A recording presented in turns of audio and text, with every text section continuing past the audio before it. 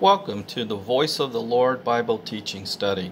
I'm going to cover a difficult chapter because it has a lot of spiritual symbolism, and that is Revelation 17 and 18. We're going to see what the symbolism means because it's actually explained in Revelation 17 about the Babylon and the different things that are mentioned about the woman mistress Babylon. We're going to go ahead right now and talk about who is Babylon.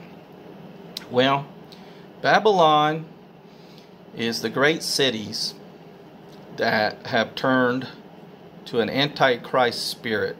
It could be socialism, could be far left wing politics, it could be people that are anti-God, anti-government. But look at verse 1 of chapter 17. And this is basically verse 1. It says, "And one of the seven angels who had the seven bowls came up and spoke with me, saying, Come here, and I shall show you the judgment of the great harlot who sits on many waters." Okay, let's break that down. Many waters is always reference to the flood of lawlessness. And the harlot is mentioned in verse 1, and it goes right into 2 what the harlot is. "Whom the kings of the earth committed acts of immorality, and those who dwell on the earth were made drunk with the wine of her immorality." Okay. A harlot is a false church, false prophet, basically has a standard of righteousness but is committing sins with the world. Has the world in the church. That's the harlot. James 4, 1 through 5 talks about if you're a lover of the world, you are a double-minded adulteress. You are a harlot. If you love the world and represent Christianity. And so the kings of the earth are these great nations, and they're committing acts of immorality. Those who dwell on the earth are drunk, which means they have the teachings and the wine of teachings of the doctrines, of religious doctrine, but yet they allow sin into the church of their doctrine. And as you see here in verse 3, "And he carried me away in the spirit into a wilderness." The wilderness is the world. "And I saw a woman sitting on a scarlet beast, full of blasphemous names, having 7 heads." And the 7 heads are those 7 churches in chapter 3 of Revelations, which are the 7 churches. Like one is Laodicea, lukewarm church. And so the 10 horns is 10 leaders, 10 nations that are falling behind into the spirit of the antichrist, 10 nations. Okay, so as you see here, "And the woman was clothed in purple and scarlet," that's the false church, false prophet, "adorned with gold and precious stone and pearls, having in her and a gold cup full of abominations of the unclean things of her immorality."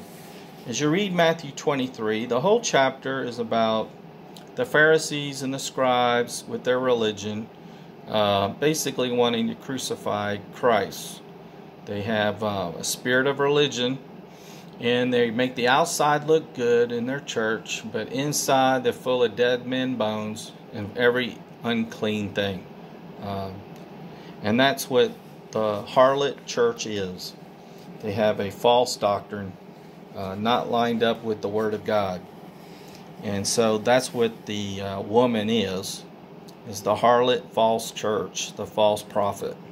"And upon her forehead is a name was written in a mystery, Babylon the Great, the mother of harlots," as the bottom of the page, and then you go up to the top. of the abominations of the earth. And I saw the woman drunk with the blood of the saints and with the blood of the witnesses of Jesus. And the reason why they have the blood of the saints and the blood witnesses of Jesus is because they're not going to receive the true gospel of the Word of God in the church. They're going to follow the harlot doctrine, and it doesn't fit in their box of religion. It doesn't fit in their church doctrine. So they will verbally kick out the true gospel from the church, including the saints that have the true gospel and the witnesses of Jesus. They don't want to partake, and they don't want them in the church. In many cases, like Islam, will not tolerate Christians, and so they'll behead Christians, the Islam religion.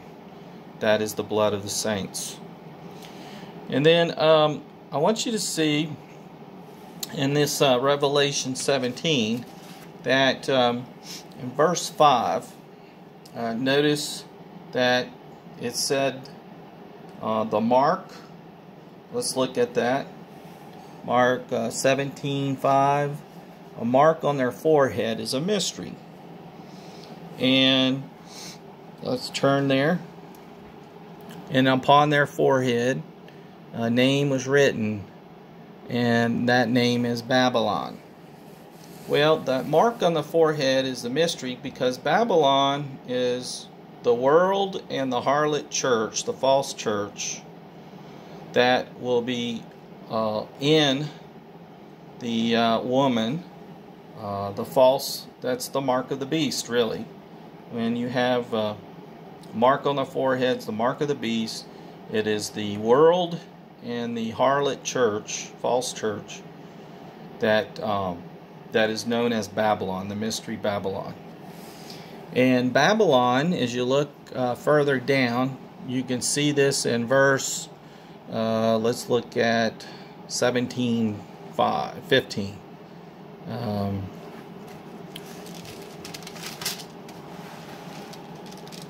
At verse 15, it said, the waters which you, let's see here, the waters which you were the harlot sits are people and multitudes and nations and tongues.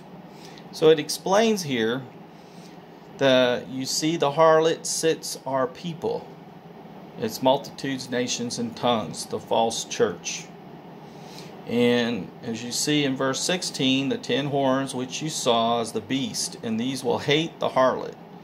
And the 10 horns is the nations, the leaders of the nations, and they're going to hate you, and they will hate the harlot, and they will make her desolate and naked, and will eat her flesh, and will burn them up with fire. Basically, as you go further down to verse 18, it says that the woman whom you saw is the great city. Now, the woman, the Babylon woman whom you saw is this great city. Babylon is the great cities of the nation, such as you got Maryland, Baltimore, Atlanta, Chicago, Portland, Los Angeles. You got Minneapolis. You got cities like Milwaukee, New York, and Atlanta. These are great cities that is known to be Babylon. And Babylon is the antichrist spirit, more or less like social far left agenda that runs with the antichrist spirit. The great cities that are going to set to fire the city. Look at chapter 18, verse 9. It says that the Babylon cities will be set on fire. Look at that in verse 9. Okay, and the kings of the earth who committed these acts of immorality and lived sensually with her will weep in lament over her, Babylon, the great cities, when they see the smoke of these great cities burning. Verse 10, standing at a distance because the fear of her torment, Okay, saying, woe, woe is this great city Babylon, the great cities, the strong city. For in 1 hour, like Chicago, Portland, your judgment has come. So in 1 hour, you're going to see all these cities across the nation on fire. You'll also see cities outside the United States on fire that are far left, antichrist spirit. These cities are going to follow the same thing and be anti-government and rebelling against the government and setting the cities on fire. And that's really what it is. They're going to be angry, going against the 10 nations, the 10 leaders. It says in that verse 16, there's 10 horns, which you saw. And the beast, these will hate the harlot and will eat her flesh and burn them up with fire. So basically you got 10 horns, which are 10 great nations that's going to have anger towards the Babylon, the harlot of Babylon, that's going to set the cities on fire. So it's government versus Babylon people that are anti-government. You're going to have the anti-government Babylon harlot that's going to be battling the 10 horns of the great leaders of 10 nations. So there's going to be fires. It's going to spread 1/3 of the earth of fires in the great cities of Babylon. Rebellion against the government. And so this is going to happen in the future, in the next 10 years. You're going to have the harlot of Babylon and the great cities across the face of the world, including the United States, like Portland and Chicago and New York, that's going to rebel against the government, and there's going to be great fires on the city. That's what the scripture says in Revelations 18:9, cities on fire. 18:21, as you look in verse 21 of 18, you're going to see that there's going to be violence in these cities of Babylon. And a strong angel took up a stone like a great millstone and threw it into the sea. And that sees that flood of lawlessness. Thus will Babylon, the great city, be thrown down with violence and will not be found any longer. Okay, so what you see in verse 21 is going to be violence throughout these great cities of Babylon. And, of course, this clashes with our government and the police. And the sounds of harpists and musicians and flute players in the city and trumpeters will not be heard in the city any longer. No craftsmen of any craft will be found in the city any longer. The sound of the mill will not be heard in you any longer. And as you go down to verse 23, it says here in Revelations 18, also says that the light of a lamp will not shine in you any longer.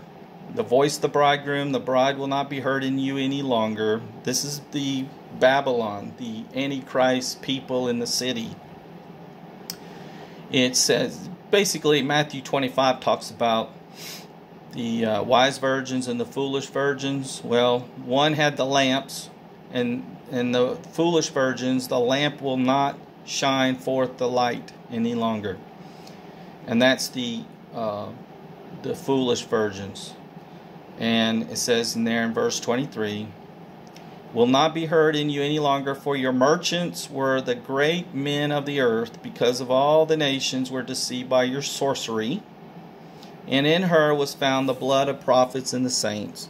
Okay, they will attack Christians, and they will attack good, righteous people, and there'll be loss of life, and these violence and fires in these great cities. And notice that the merchants will not be heard any longer. Those are the businesses probably set on fire, will not be heard any longer. As you look down in verse, well, let's just turn up to verse 19. Notice there at 19, it says, and they threw dust on their heads and were crying out, weeping and mourning, woe, woe, the great city in which all these ships at sea became rich of her wealth. In 1 hour, these great cities, Babylon, has been laid waste. I want you to see that the Babylon is that great city that had ships going in and out of it with merchandise. They will not be bringing in merchandise from China and imports of products and goods, because this great cities were made rich, but in 1 hour those cities will be laid waste with fires and violence throughout the city. And so I wanted to point that out, and I think I've covered a lot right here, but I wanted to explain what Babylon is, and what the harlot is, a false prophet, false church, and Babylon is the great cities of the antichrist spirit that's going to have violence and fires in the future.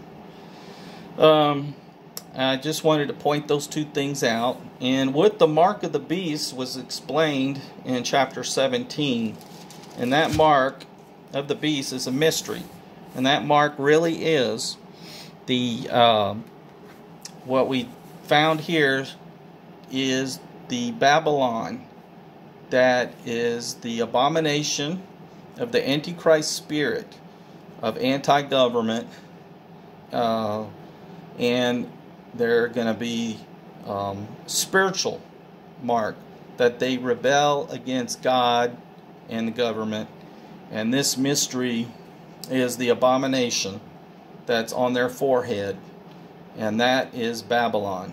When you become either a false religion or worldly person, and you're mixed up into these great cities of Babylon, you get that mystery mark on your forehead, which you become the abomination of the mark of the beast.